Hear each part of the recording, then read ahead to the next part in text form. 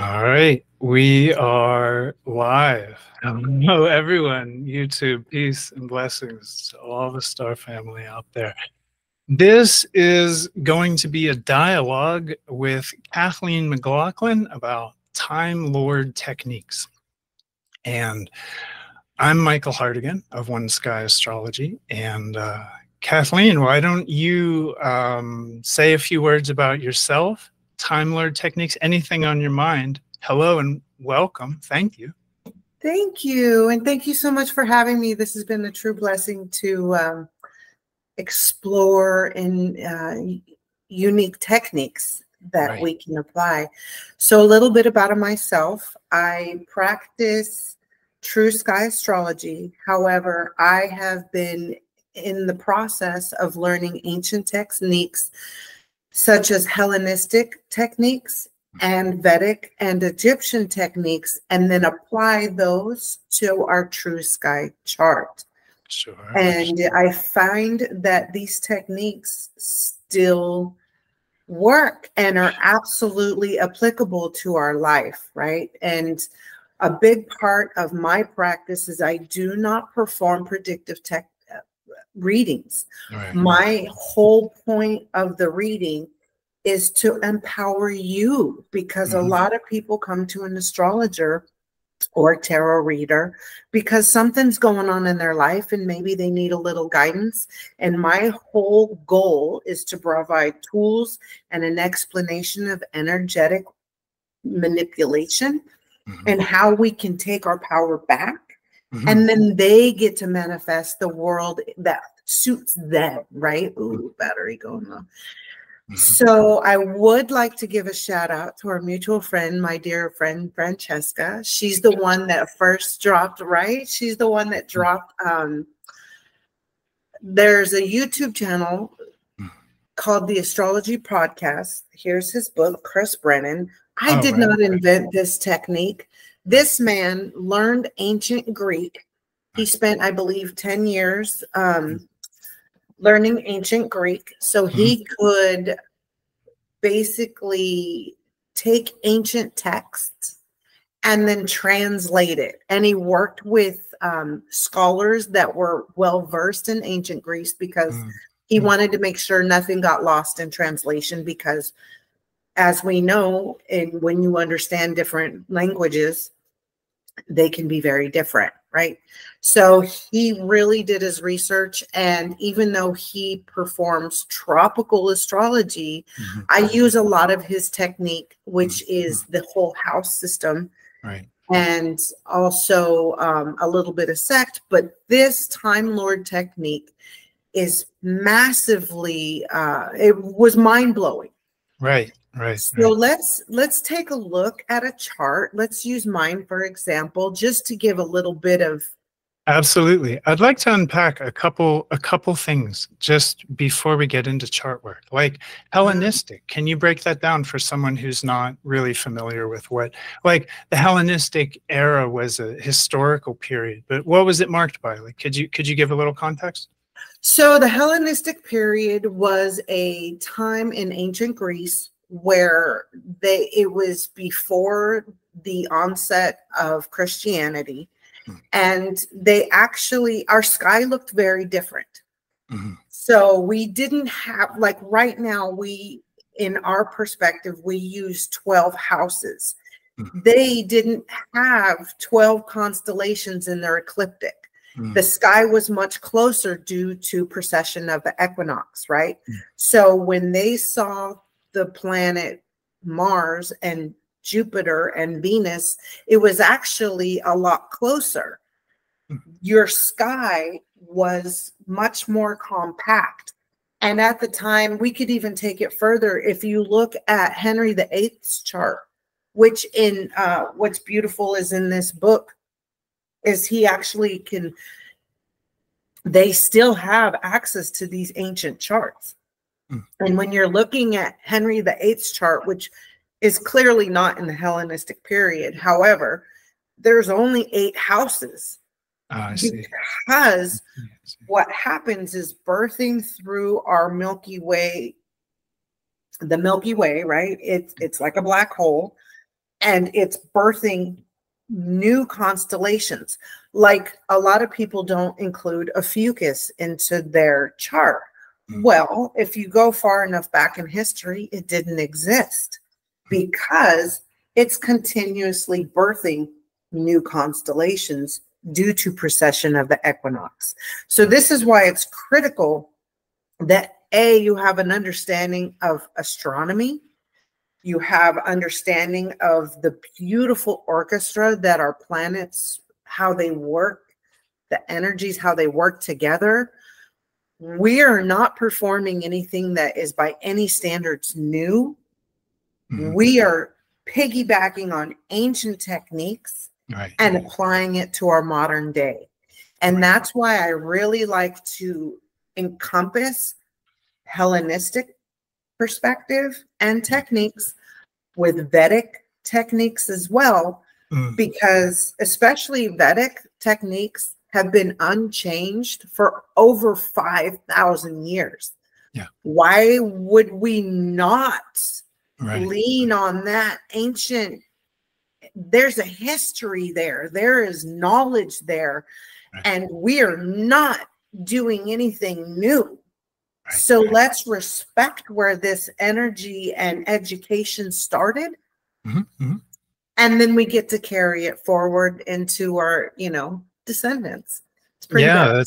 that's a beautiful torch to carry. So I'm hearing in that one word that really stands out, which is Egypt. So this goes back, when you say ancient, maybe some people are thinking like, oh, I don't know, 2000 or so years ago, like Claudius Ptolemy, that was ancient. But when you invoke Egypt, we're talking about an antiquity that we don't pre-dynastic really even understand. Yeah, we don't.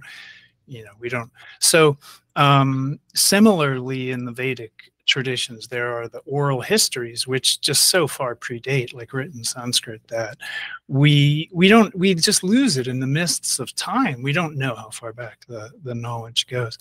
But Time Lord techniques, I wanna get your chart up on the screen. That was one thing I just wanted to kind of bring in. I didn't know if a lot of people were familiar with what Hellenistic meant, or what it implied, or what it was to you. What was important there? Sure. And vocabulary is really important. And another thing I'd like to say, when we're looking into historical practices, we have to get rid of our modern perspective. Yeah, life that's a good point.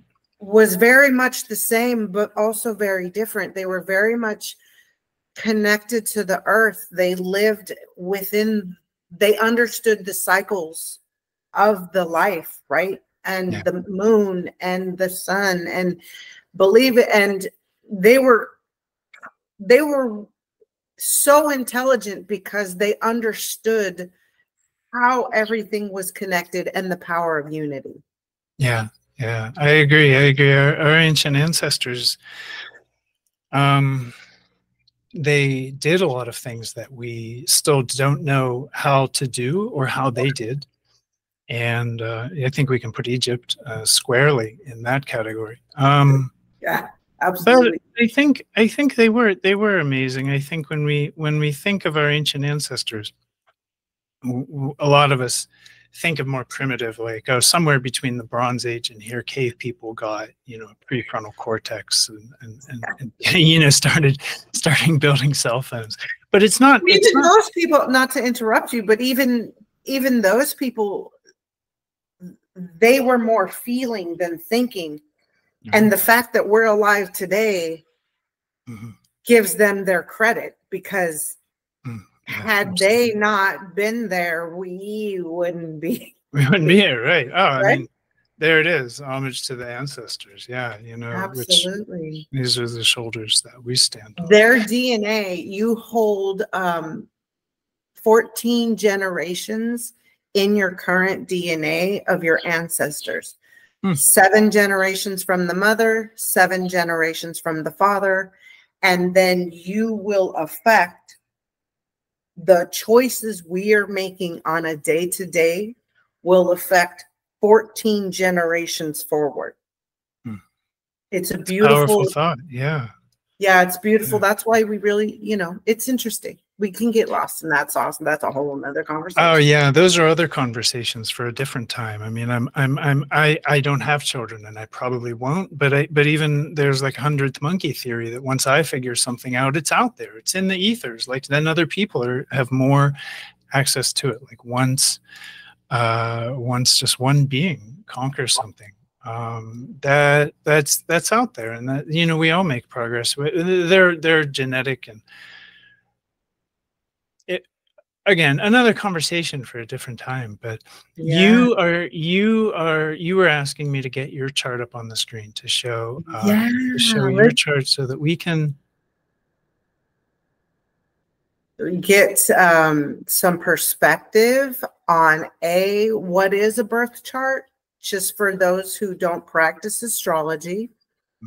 And then also to give a little bit of context to these abstract concepts that we're talking about, because I'm a visual learner, and we can talk about this stuff all we want. So if you, so this is my birth chart. Here we go. Yeah, we're finally there. I had a little bit of a hiccup in them. And that happens. So let me give a little bit of background. So when we're born, we are a spaceship, for lack of a better term, that houses our spiritual being. In that spaceship, we have 12 houses that provide different functions and provide different energetic, and we can take it from the intrinsic level to the extrinsic, right? We could take your whole life and take it around the dance floor, basically. So with this chart, if you put your cursor, so when I was born, I came into this world when Taurus constellation was active in the sky. Every day our planet rotates. So the entire ecliptic from morning till the sun comes up, right? So that's when people are talking about your ascendant. That means the time that you were born and the constellation that was active in the sky. That's the eastern horizon. This signifies the eastern horizon. Or in some charts you see it, they would bring that 90 degrees to this point, and then the ascendant would be somewhere in the first house. But the ascendant is the point at which the local horizon is found in a chart, which is another way of saying that this is sort of underground if you're looking at it, and this would be the visible heavens. So just kind of explaining for everyone, generally speaking, what you're looking at. Right. So if my sun is rising in Taurus, which is like you said, that's the eastern horizon. So that would be equivalent to when the sun's rising. And then my sun sets in a Fucus and Scorpio, which would be like right now you are equivalent to my 7th house because you are opposite of me. So whenever you're sitting down, and it's also, we could also say it to where Taurus is my body and my person. And a lot of people view me as a Scorpio. It's pretty wild. We can get lost in the sauce and that whole concept. But yes, everything below the horizon happens in your personal life as like your private life. And everything above the horizon is what's in your external life. When you leave the house, where do you go? Right? That's another way to look at it. Yeah, now, I love that. With the Time Lord, everything happens in a cycle of 12. 12 is actually just 13 is a very magical number, but it's a very different energy. But 12 is also a very sacred number. So can I jump in here, because I know something that I think this is a perfect time to introduce, something we've been connecting on. You and I do astrology the same way, which is that we use the even sign, or sorry, the actual sky, and we don't use even signs or even houses. We do whole sign house system with the living sky, or aka constellational or true sidereal or whatever have you. And that's, I love that. I love that we've both, that's the way it talks to us. And when we talk about your first house, we're talking about Taurus.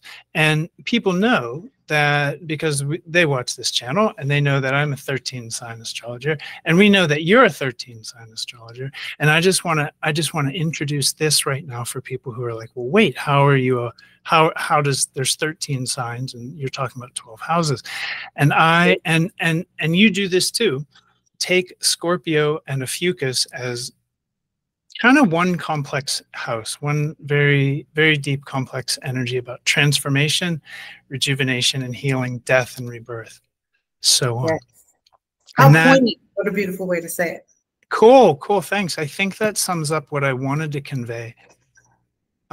So in other words, there'd be second, third, fourth, fifth, sixth, seventh. Your seventh house, I would read it as Scorpio, a Fucus, eighth house, ninth house, 10th house, 11th, and 12th house. So it does work with 12 houses and 13 signs. I just wanted to put that out there.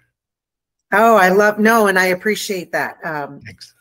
I love this collaboration because you and I, and we're going to get to this, pardon the noise.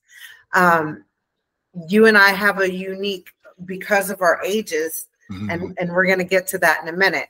And so charts, the combination of our ages and our charts put us in an opposite perfection year this year, right? Exactly. Every year. That's because every year, right? You and I are just in what's it called? Mutual distribution. I'm where you're not. Yeah. So, yeah, you are, and we have to understand too that there's a harmony and a synergy that happens. And so when your 0 year would start at your ascendant. Right. Then on your first birthday, you would go to your second house ruler. Right. Then on your third birthday. What does that mean? Let's take, because I think everyone can extrapolate where you're going. But in the second year, what the second house ruler, the ruler of Gemini, would be Mercury. So what does that mean? In the second year, Mercury is activated. Right. So let's take a look. Let's step back a little bit. So when these annual perfections are happening, it means that equivalent house, the energy in that house is going to dominate your life. For example, gotcha. That first year, you're all about in your body because you're growing, right? Yeah. That second year, you're now walking around your family's home and getting to know who your family dynamics are, right? Yeah. That third year of life, now you're getting to know your cousins, if you have siblings, maybe a little bit of preschool action, right? Your fourth house. So the house comes too, not just the sign, not just the ruler and the star. So we pull both in to understanding. They pull both, exactly. And then you have to look at where the ruler of that house is, because the energy of that rulership is going to be a major impact. You have to look at where they're sitting in your natal chart. This is a very complex technique. So I'm going to do my best to really break it down in the most simplest, because it truly, not only I got lost looking into this. I was like, well, that's a lot. Because like I said, I've never been trained in perfections or Hellenistic astrology or any of this stuff. So this is new, in a lot of ways new to me. But I know that all the complexities, there's a simple mechanism at the core of it, and I know that you could probably help everyone to understand the simplicity that's driving this. So I want to step out of the way, but at the same time, I have all these questions. I'm like trying to. Whoops. Oh, and I'm really stoked because, there's things that my brain performs without even articulating that I'm making these connections. So I appreciate that you're like, let's take it step by step, because and honestly, I wasn't formally trained, but when Francesca, she sent me a link to Chris Brennan's video on it, then I went and purchased his book. I spent 3 years collecting data because I'm a nerd, I'm a geek, and I love data, right? Great. And the beautiful thing is that this isn't life is about small moments Yeah. that lead up to big moments. And the great thing is it really helps you understand how to work with our life and how to understand what we're going through in this age of our birth year. Right. So what happens is from your birthday to birthday, right, you are going to have this house affect your theme of the year. right, and that happens in the cycle of 12. Correct. So at 12 and 24 and 36 and 48, this kind of, you start to see a pulse. You see this themes. That's interesting. That's so interesting. Yeah, and then you get to see that growth, right? So we have to understand that this wheel is quite dynamic. This isn't just it's almost like a portal, and it's like that spiral that keeps moving outward. It is. Yeah. And it's very cyclic in our life, and it talks about our themes. Yeah. Yeah. So somebody who's in their ascendant sign, so at 24, right. that's when you're getting a whole new identity as a grown-up, right? We think, in the United States, 18, you're an adult, but it's not. At 18, I didn't know a lot of stuff. But by the time I was 24, I was like ready to change to this next whole cycle of 12 years. Yeah, yeah, yeah. I can feel that. 24, like being 24 or 36 as a multiple of 12. It just feels like it's like, oh, that's a multiple of 12 year. And I don't think we associate that consciously, but it does. There does, like 12 is a very sacred number. It's not just because it's easy and divisible, but there's 12 is a powerful number. Yeah, and the universe has these techniques that really crack open how we can. It's a way to understand our limited perspective of the universe. We'll never know, right? We only know a drop. But the cool thing is to make sure you're open. So again, I do not practice predictive astrology, because where's the magic in that? How if everything worked out to the way we expected it to be, how boring would that be, right? So where's the magic is in the unknown. That's where truly we are really living. So some of the Hellenistic astrologers, they were pretty deterministic, weren't they? And this is often used as a predictive technique to say, when will these planets be activated? Like if Venus signifies marriage in a chart, then people will go, oh, I'll use a Time Lord technique to discover when will Venus mature or activate or and what I'm hearing from you is this is a theme across astrology. You can do the spreadsheet work with it, and you can get a date, or you can do the sort of psychological or depth. And psyche in the Greek, right, to the Greek meant soul. You can do the soul work, you can do the psychological work with it. And I'm hearing you say it may work as techniques, but it works as an empowering tool beyond just, like animal acceptance of your fate, kind of. Exactly. And for me, it's like, so one of the things that when I'm doing a chart and I can see, I take a look at what cycle that person's in. Yeah. And this is a great time to take your power back and say, okay, well, I turned 51 this year. Right. I am in a 4th house perfection. Right. So 48, 49, 50, 51. So you're in a Leo year. Just quickly kind of showing people how they can figure this out quickly. What year are you in? Exactly. Right. So you're in a 4th house Leo year. Okay. And so the ruler of Leo is the sun. Yes. Which is funny because it's sitting in my 10th house, looking at my 4th house. And we have to understand, you're going to get wherever the ruler, whoever's sitting in that house is going to impact you.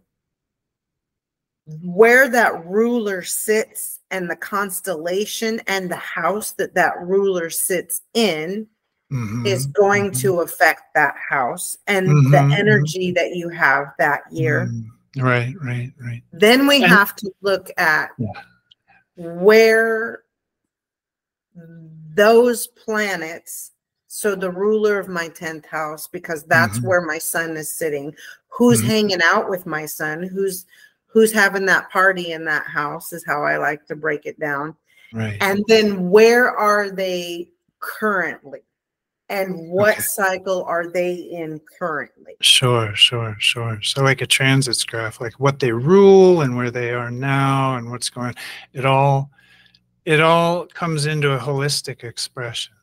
And I like to look at it like a symphony, because no planet ever is working on its own, right? There's always going to be, I call it the flavor, right? So the flavor of my sun power is sitting in Aquarius, which I use the older rulerships. Oh, okay. So for me, the ruler of my sun is Saturn. Well, where's my Saturn sitting? Right in Taurus. Guess who's hanging out with my sun in Aquarius, which is Venus. So that means, and I like to look at these as like I use that spaceship analogy. Who's the master of my helm? Venus, but she's also co-piloted by Saturn. So I will always look from the lens of a Venusian Saturnian lens. But let's now take into account, then you like where these planets are sitting. So I'm heavily impacted by Saturn, even in my sun's house rulership for this year, because my sun is sitting in the house of Saturn, in the star water. With Venus, so sun is always wrapped up in part of the major kind of umbrella expression of energy of your life. For me. For you. And that's why everybody's perspective is very different. Oh, sure. And also all these transits that we're learning about, you know, we have to step back, and my consciousness and perception is going to, and my reality is very different than yours. Absolutely. And what's going to happen for me is going to be very different from yours. And that's what the beauty is. That's what's making me understand how magical we all are. If all we cooked with was salt and pepper, how boring would that be? Why not use the cumin, the paprika, and the tarragon, right? Like, oh yeah. There's a magic to this. It's beautiful. I love that. I love that. And I love that you can just, it doesn't take far from that point to step out or kind of get a bird's eye perspective and see how it all fits together all the time. And everyone's inner world, different as we all are, is reflecting the outer world in its own way. And as many takes on this or kinds of people as there are, and there are a lot of kinds of people, man, there's just one thing happening. You know, that is like a core point of security for me, like in a cosmic sense, you know. And these Time Lord techniques are kind of giving insight into how, like, the sort of one thing that we have out there, you know, planets moving around, is reflected in our inner experience. Because most people go right to transits or progressions for the inner experience, but this is talking about something totally different, something that just naturally progresses from one year to the next. And so at 51, having a fourth house year, have sun in Aquarius, or have fourth house things happened to you? Do you have anything you want to share as like, it's so, how is Funny you bring that up.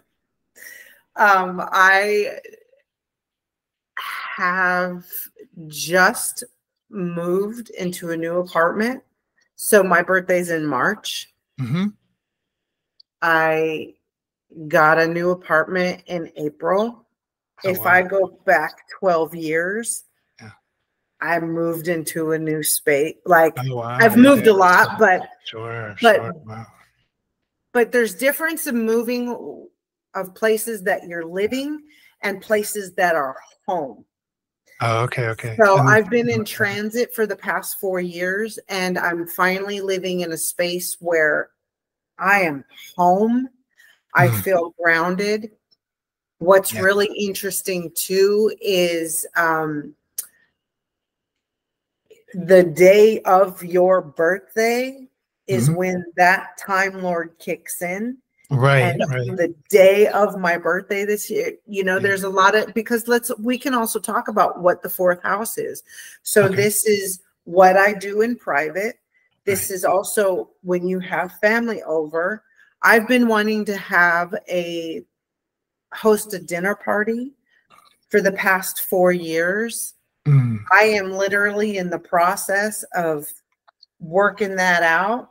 Nice. Small intimate gathering, but I'm celebrating my home. And also the ruler of Leo is the sun, and a big part of that is our creativity and our artistry. A lot of charts that I've pulled. I have a lot of artist friends.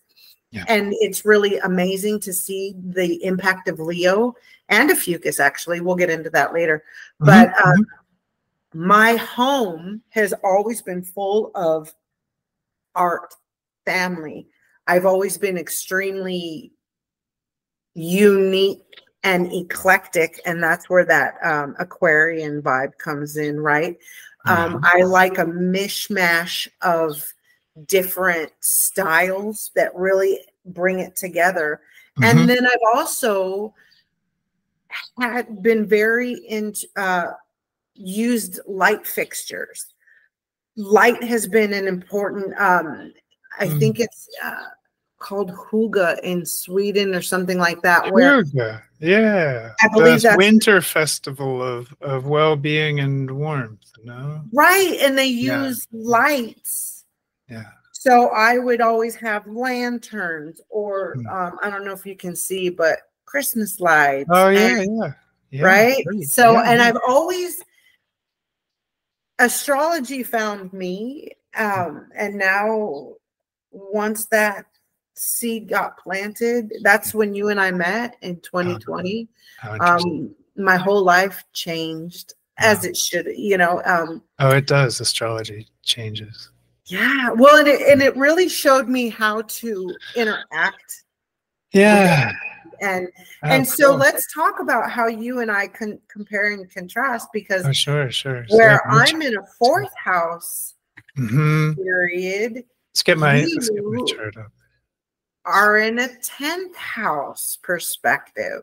Right. I am 46 years old, which would be from my Aquarius ascendant. If we go 48, 47, 46, or no, I'm thinking about it wrong, aren't I? Am I in a... So you would go backwards. So you would 36. go 45. Yeah. So you would go, so right now you're in your 10th house. Right now I'm in a 10th house. Yeah, because 46 is almost 48. Right. Oh, I see. I was wrong about it. Wouldn't reset at age 12. It would reset at age 13. You go around to 12. So 13 is like that reset. So I was a little confused. Oh, good point. Yeah, I was. Yeah. That's a great catch. So you're right. You go through all 12 houses. Right. But remember, your ascendant starts at 0. Absolutely. Thank you. That orients me. Right. But then, so when you do get around there, if you send it as 0, it would be the 12. So it would be the 12. And so it resets at 24, 12, 24, 36. Well, then Okay, so if it resets at 36 and I'm 46, that's a 10th house year. That makes sense. First house, 10th house. Okay. So Neptune and my midheaven are here in Scorpio Fucus. And it's interesting because Neptune midheaven is a common signature of people who use astrology. And a lot of astrologers have that signature. Neptune at the midheaven is like a big, like astrology found me, and it'll find you if Neptune's at your midheaven. It's not in my midheaven, but I have it in Scorpio in my 7th house. Oh, cool. Cool. And what I love is the imagery that we use of Neptune, because if you look at like Shiva, for example, that Triton symbol, you look at Neptune, the Greek version of Neptune, he has that Triton rod. Yeah. Right. So the symbolism is quite amazing. Now, we'll get to Neptune in just a second, but I use older. So you would look to Mars, right? First, before we get into all this, that was sort of a side note. So the first way we go is rulership. And if you're looking at it in Hellenistic terms, then we have rulership by Mars. And guess who's hanging out with Mars? Before we even move on. Oh, yeah. Go ahead. Go ahead. You break it down. You break it down. So first you're going to look at Mars and the house that it's sitting in. Gemini. Which is your 5th house. Right. So it's 8th, right? The rulership of your 10th house from that 10th house is in the 8th house. Right. We're going to get into that in a minute. So this is, now we're doing like Vedic things. So that's part of, this is very much like, it's very much like the Dasha system, except they use North Node and South Node. And it's very much, if they're counting this, where rulers are from the house, and they're doing those formulas. Did that bleed in from the Vedic, or did that? Well, the way I look at it is the teachers who really started this knowledge, and that's a whole nother discussion, because I look at it from an Atlantean. And yeah, I mean, if we're lost in the midst of time, if we're lost in like genuine antiquity, I don't think it's helpful to be like, let's take this back to Hipparchus or something. Right. So just to keep it. Yeah, let's keep it. Right, exactly. So, but I also do use the Vedic technique of aspects. Oh, okay. So each planet has certain aspects, but because Mars is sitting in the same house with Jupiter, even though they're not in a tight conjunction, right? They're still hanging out. It's like if you have someone in your house, they're just in another room, but they're still in your house, right? Conjunct by sign, yeah. There's conjunctions by degree and conjunctions by sign. Yeah, Mars and Jupiter, regardless of the degree between them, are certainly sharing Gemini. So I hear what you're saying, and in the Vedic look very similarly at that too. So we see Mars with Jupiter, and that's nice. It's been a sort of that's interesting, because I mean I would immediately go to Pluto as the ruler of Scorpio Fucus, but that's okay. I'm not here to debate ancient versus modern rulership. That's not it.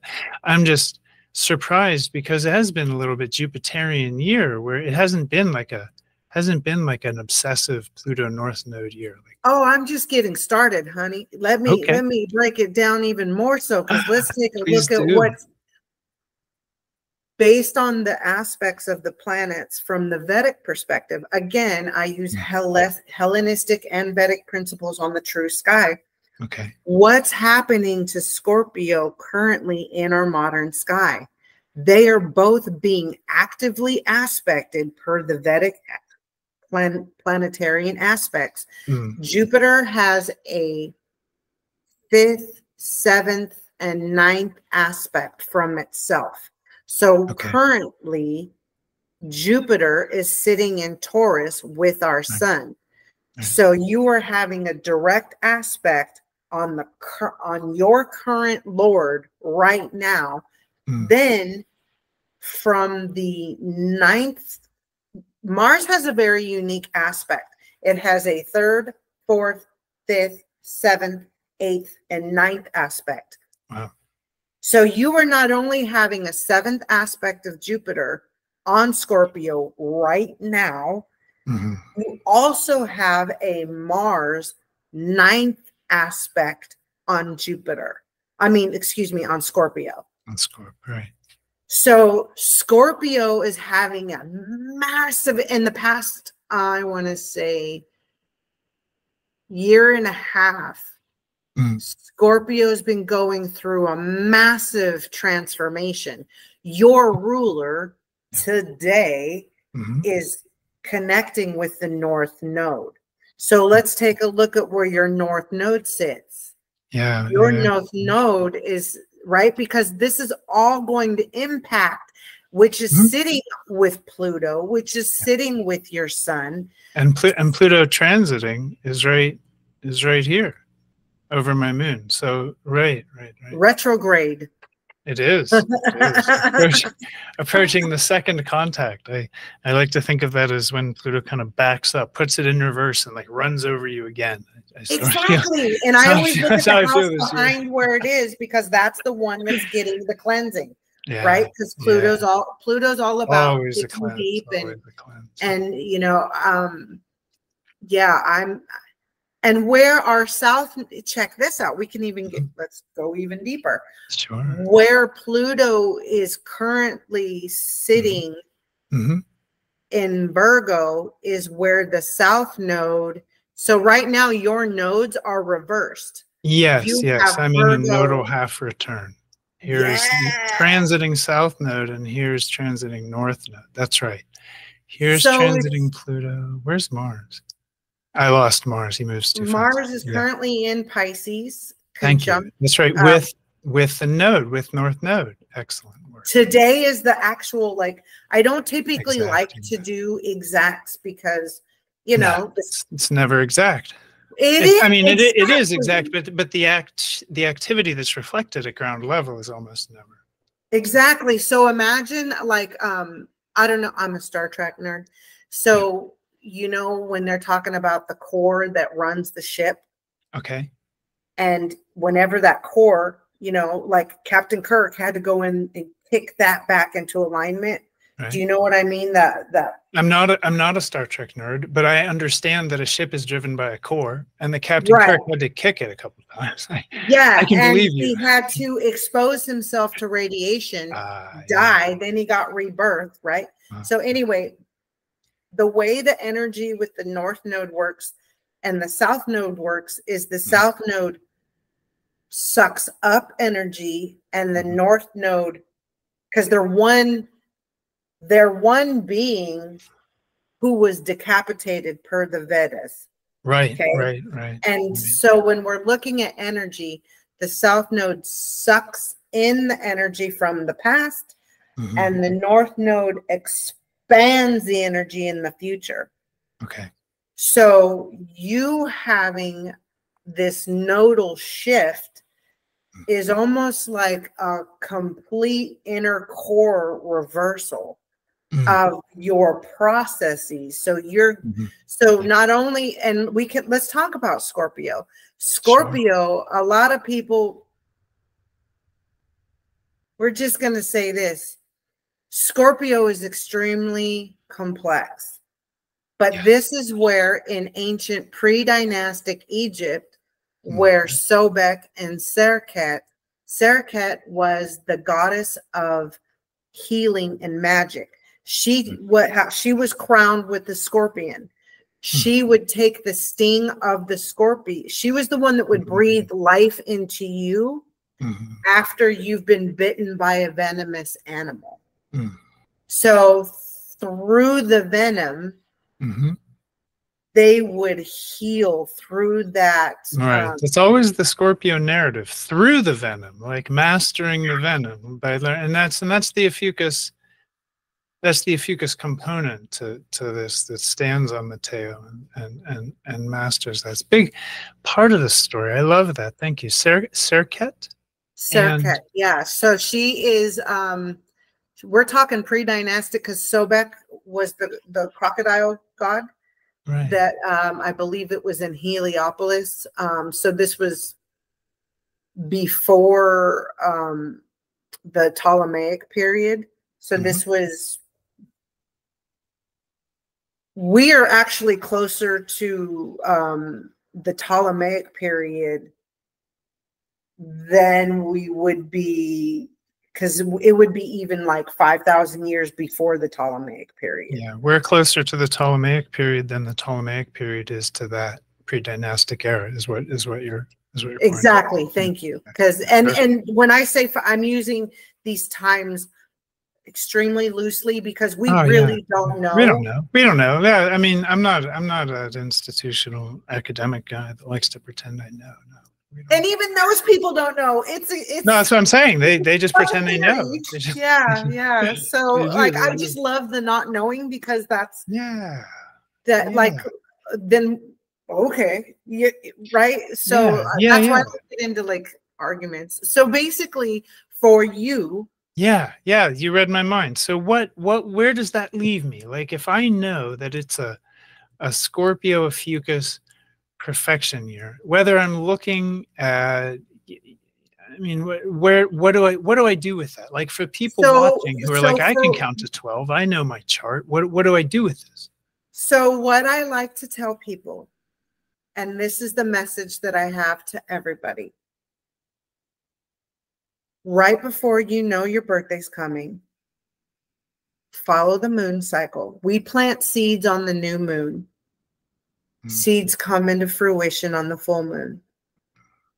So on the new moon of your birthday, meditate, look deep in your heart, and ask yourself what you would like to accomplish that year. Write it down. On the day of your birthday, meditate,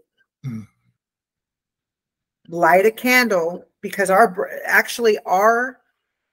birthday tradition of putting a candle and blowing it out and making a wish come from the Hellenistic period. I love that. That's amazing. That's why cakes were round, because it was for the moon and it was for the lunar goddess. Then I love that. And we could have a whole discussion on that. So that's why it's critical on the day of your birthday, you light, whether you eat cake or not, whatever you do, but light a candle. Interesting. Tell yourself how much you love yourself. Blow out that candle with that intention. Don't tell anybody about it, because that's where the magic is, right? And then if you happen to know your chart, start journaling. It doesn't have to be, you know, everybody has different aspects of journaling, and then look at the theme of that year. For me, it's all about celebrating home, family. For you, it's going to be about your exterior life, your co-workers, what your right, where do you work? But also there's a lot of we could get into what the 10th house is, but let's leave that for another call. But for you, you're going through a massive transformation, and big personal transformation this year with Pluto over my moon, inevitable. But it's interesting that it's a Pluto related to the Scorpio Fucus, because I mean, with all due respect to ancient rulership, I have a really hard time with Mars. I get the association. I get they're very compatible. So I shouldn't have a problem, but I'm like, I don't know. It's just an old habit. It's just, well, a little perspective on the sky was much different back then. Pre-Christianity. So baptism is actually predates Christianity. Yeah, it does. And in the Hellenistic period, they had temples. It was the baptisms specifically happened in a temple in the shape of an octagon dedicated to the god Mars. So Scorpio was, before our current calendar, was in the 8th month. Due to the Julian calendar, that's why, you know, October, octo. That's why a lot of people associate October with 8th house types of things. But when we added the Julian calendar, it really changed things. So, and that's a whole nother conversation. Oh, that's another one. Yeah. But that's why, like that water component of Scorpio being the hidden water. Yeah. So now you're tapping into your hidden water. Oh yeah. It's been all about the unacknowledged. Yeah. This year. Our subconscious flow, right? Yeah. It's true. It's true. Everything under the surface. Like nothing from the outside, I don't think even some of my friends would be like, I don't know. You don't seem like you're going through, profound personal transformation, but no, it's been the theme of this year. It starts underground, and actually once you see it on the exterior, that's when you're actually done. Starting a whole new cycle, obviously. From a Scorpio point of view. Yeah. But if you think about it like this too, you're getting closer to closing out a 12-year cycle. Sure. Yeah, I see that. And I like to journal where I was this time 12 years ago. Yeah. I'm gonna do that. I'm gonna make that a birthday tradition, because now that I have something beyond just like a solar return, because the combination of solar return and Time Lord, any number of so we're talking about annual profections. Is that correct? Okay, correct. Like in the astrological lexicon, these are profections. This isn't like Time Lord nonsense. But the Time Lord is a translation of the Greek. What the Greeks called this was Time Lord techniques. Correct. So learning which body governed a period of time. Correct.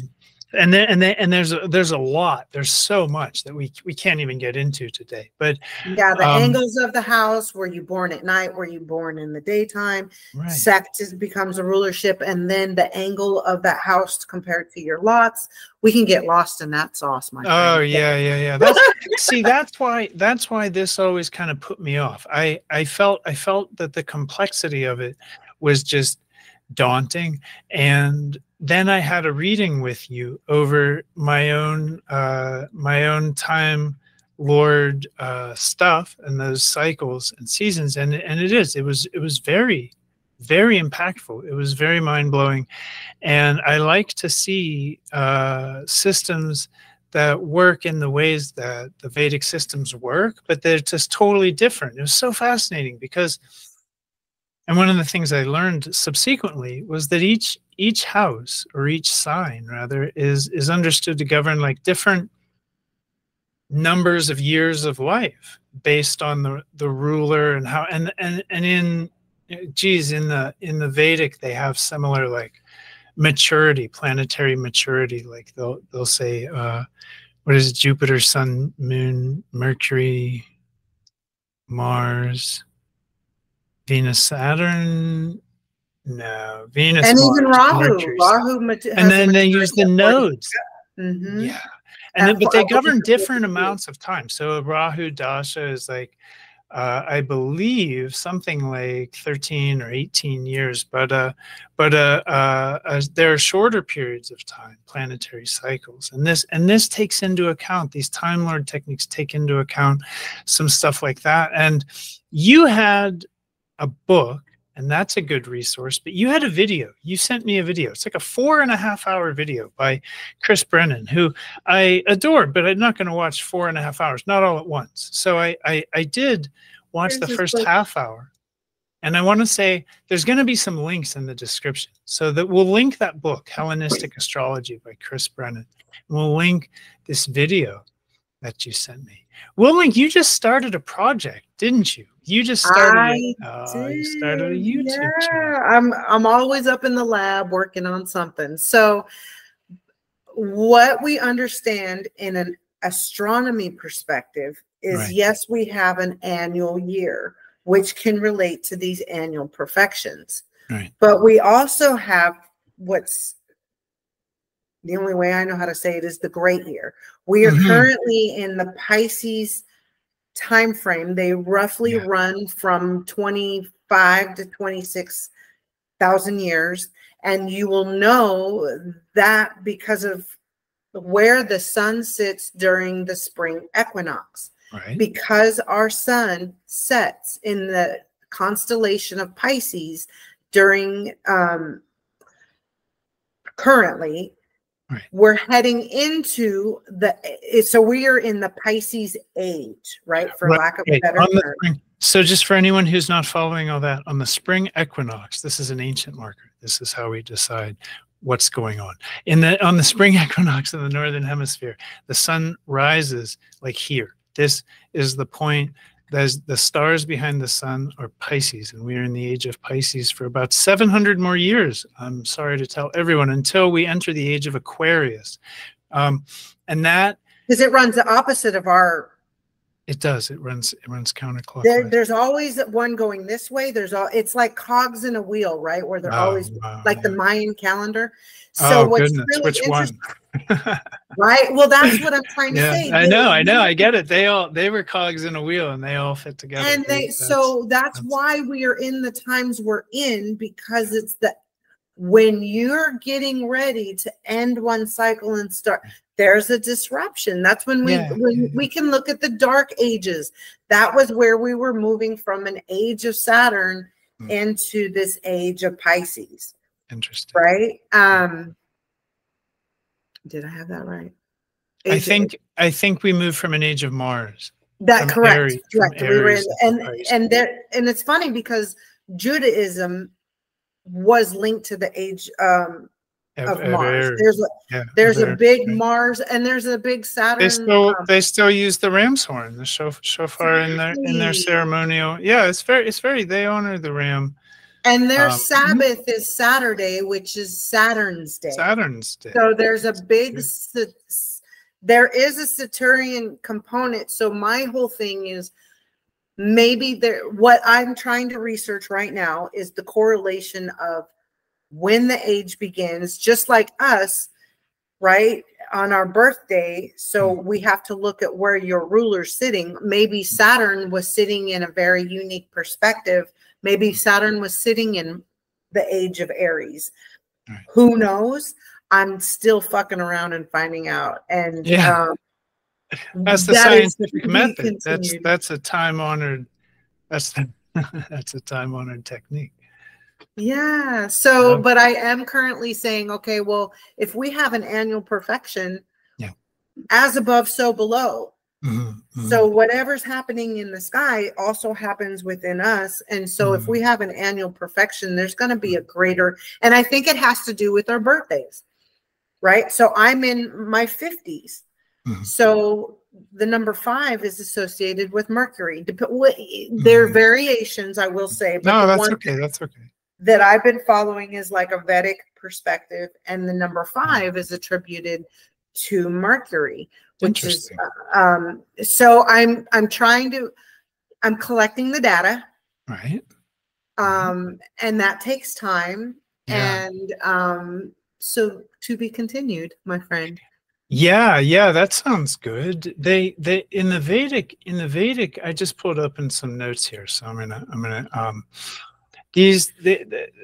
they have a concept in the Vedic of planet maturity. Have you ever come across that? Okay. Sure do. Yeah. Yeah. And that's what I was like. Rahu. What's that? My Rahu maturity was a blessing. Oh yeah. My Rahu, I mean, I think my chart's still up on the screen. My Rahu maturity was let Pluto go. And that's at age 42. Well, look, you have all those when I started in the same house. Yeah. That's when we met. You met me when my Rahu finally matured. So before that, it was that Rahu Pluto. It's a ride. It's a strong ride. Mine sits with Mars in my 8th house. Yeah. And then they have an idea about houses, that houses mature, and that you're in a sort of 9th house stage. You start life with a 9th house stage, and you're just in 9th house stage from age 21, till age 24, from age 1 to 24. That's something I've heard. And then you're in a 10th house phase, 25 and 26, 12th house.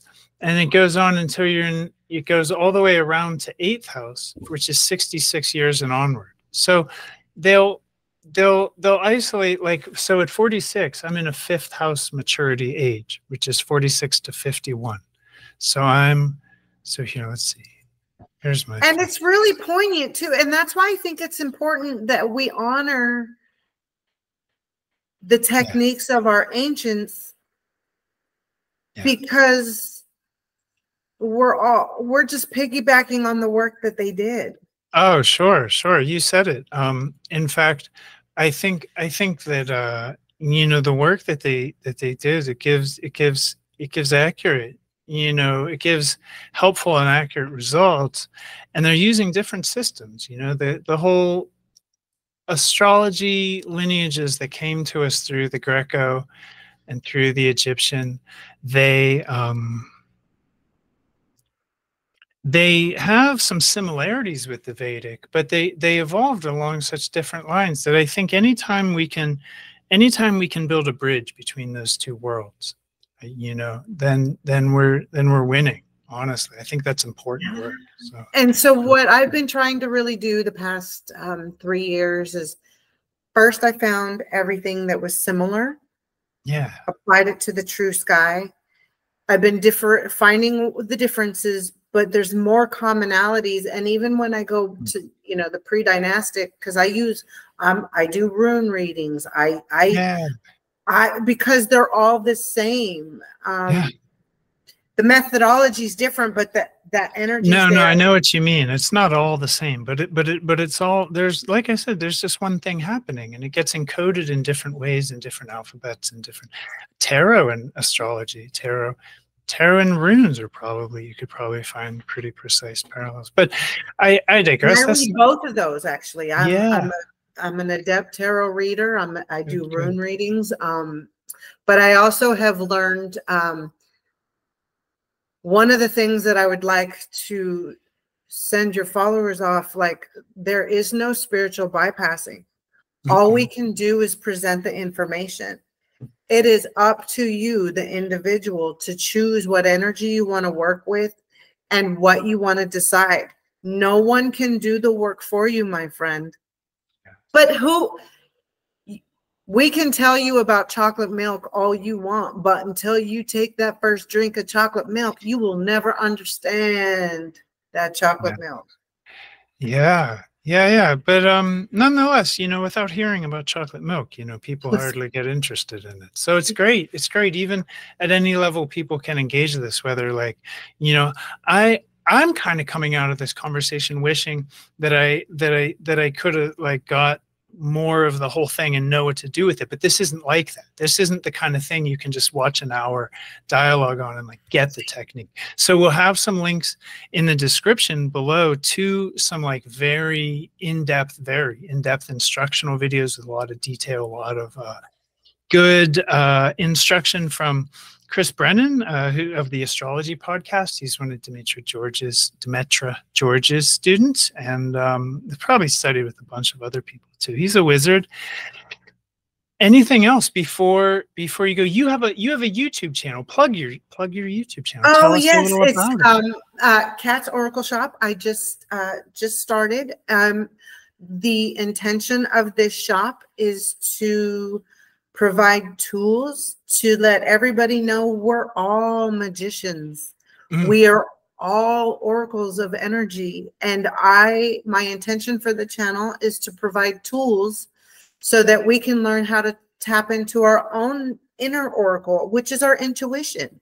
Yeah. And teaching us how to learn the magic that we're all born with.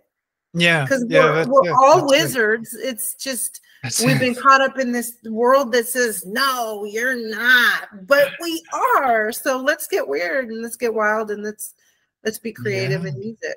Yeah. Everyday magic, the magic in everyday life, sort of kind of one of my favorite approaches. Not a big systematic or orthodox kind of Golden Dawn with kind of pentagonal banishings, but just hedge magic, just dirt magic, just everything's magic. This conversation is a flow of energy that is going to catalyze, you know, magic in the world. So, and if I may make a statement, magic is quantum physics. It's energy.